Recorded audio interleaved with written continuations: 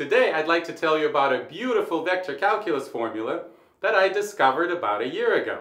Now, the word discovered should really be in quotes because the nature of this formula is so elementary that I have a hard time imagining it's actually new.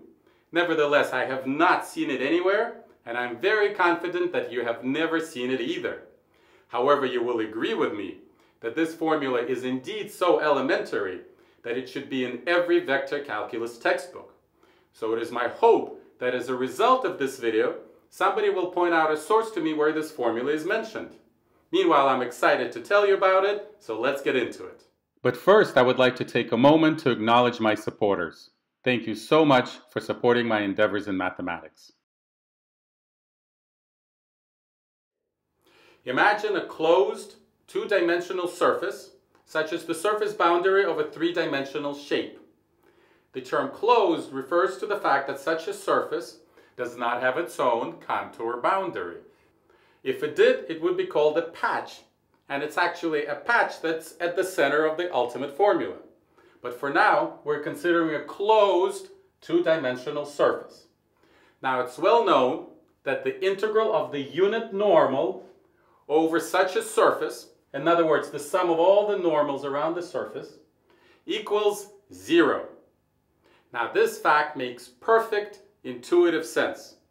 Imagine that we blow up a balloon, then this integral corresponds to the net force of internal pressure.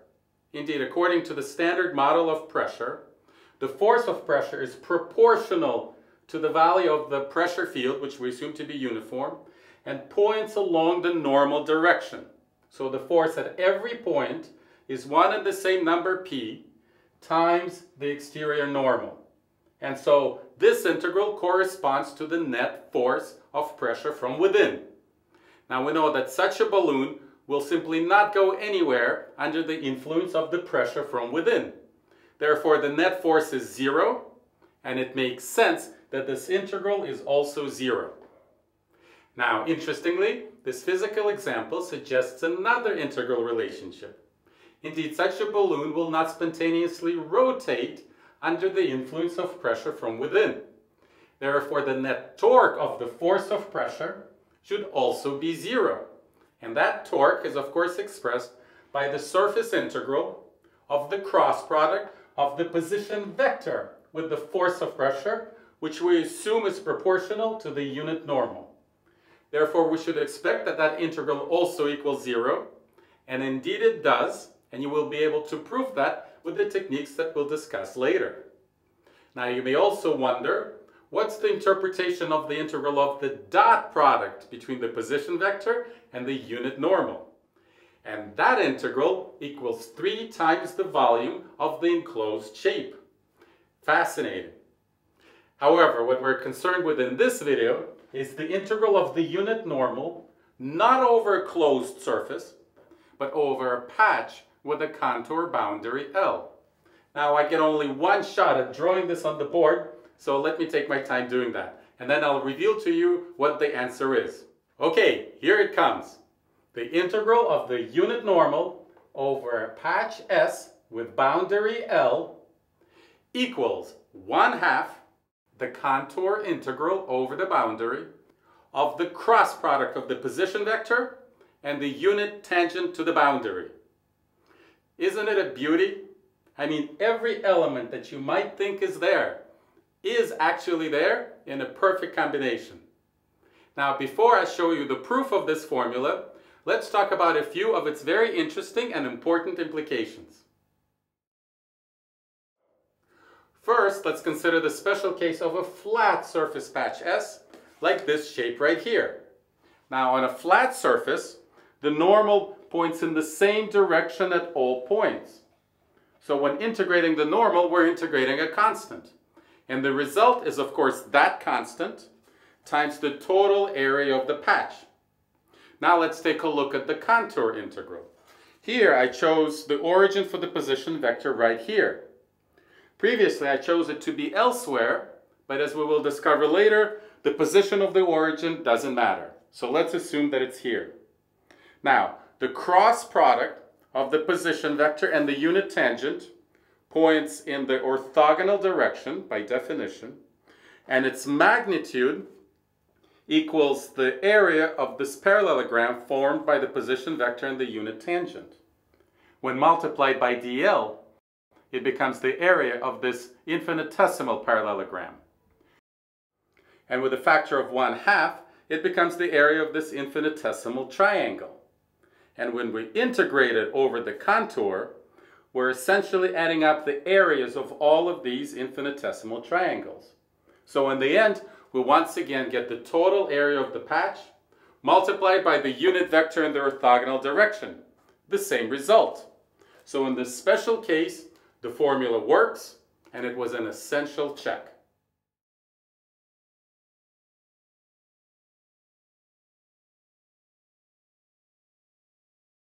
Next, observe that this formula tells us that the integral of the unit normal over a surface patch depends only on the location of its contour boundary and not its shape.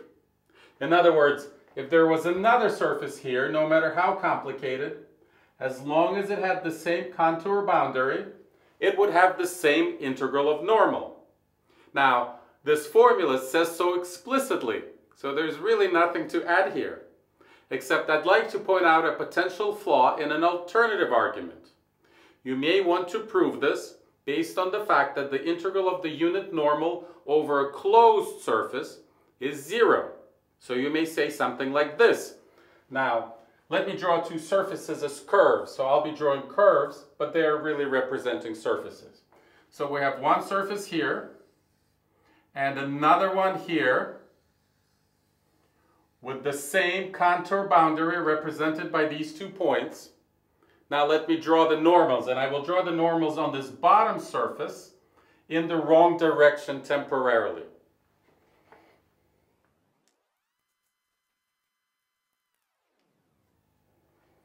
Okay, so you will say that the integral of the unit normal over this combined surface is 0. Therefore, the integral over the top surface equals minus the integral over the bottom surface.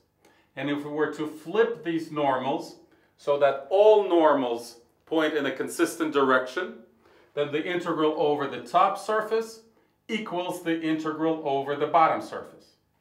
Now, this is a very elegant argument, and it's used very commonly in mathematics. But in this case, there is a slight problem with it, and that is the statement that the integral of the normal over a closed surface vanishes was made only for smooth surfaces. And the combined surface here, even though each individual surface is smooth, the combined surface is not smooth because there's an obvious kink all along the boundary. So in order to use this argument, we would have to extend the statement that the integral of the normal over a closed surface is 0 to surfaces that are not smooth, that are at the very least piecewise smooth. And that would require some analysis. This formula, however, gives us the desired result without the same complication. Finally, let's discuss the issue of the location of the position vector. The formula itself doesn't specify, and we've been acting like it doesn't matter. And in fact, it doesn't.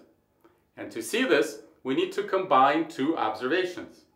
First is that the contour integral of the unit tangent by itself around the boundary is 0.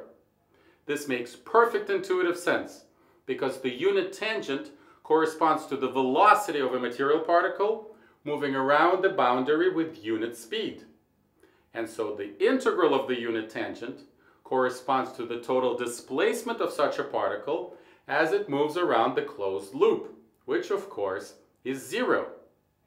Now the second observation is that moving the origin of the position vector simply amounts to adding a constant vector to each position vector.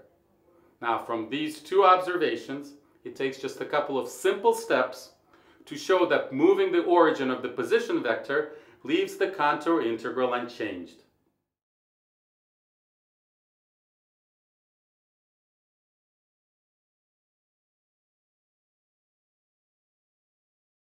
So these are the few insights I wanted to share with you.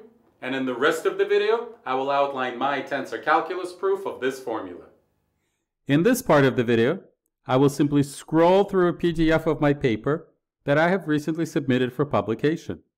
It has not yet been accepted, but a copy of it can be found on arXiv, and I will of course provide a link to it. This paper is not about this formula, but instead describes an approach to tensor calculus that emphasizes the use of geometric vectors. The proof of the formula is only one of several highlights in this paper, and is meant to serve as an advertisement for the proposed approach. As I said, this will only be an outline of the proof, and will hopefully give you a taste of tensor calculus, and in particular of working with vector quantities. If you would like to figure out all the details, and I hope that you would, check out my textbooks on the subject, which you can find for free on my website at grinfield.org. All right, let's take a look at the proof. The key to the entire derivation is this tensor expression for the unit normal. Now, as you know, the unit normal can be calculated with the help of a cross product of any two linearly independent vectors in the tangent plane. And this elegant expression uses the elements of the surface basis. And what you should know about this object, known as the Levi-Civita symbol, is that it is represented by a 2x2 skew-symmetric matrix. Now, the elements of the basis are the surface derivatives of the position vector. So we now have this expression for the unit normal. And this expression features a derivative and a product, and is therefore subject to the product rule.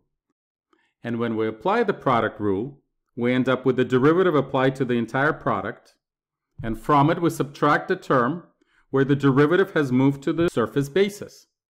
And when the derivative is applied to the surface basis, the result is the curvature tensor multiplied by the unit normal.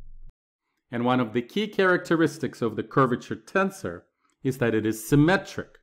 And so when we see this combination, which represents the trace of the matrix product of these two objects, the result is 0, and therefore this entire term drops out.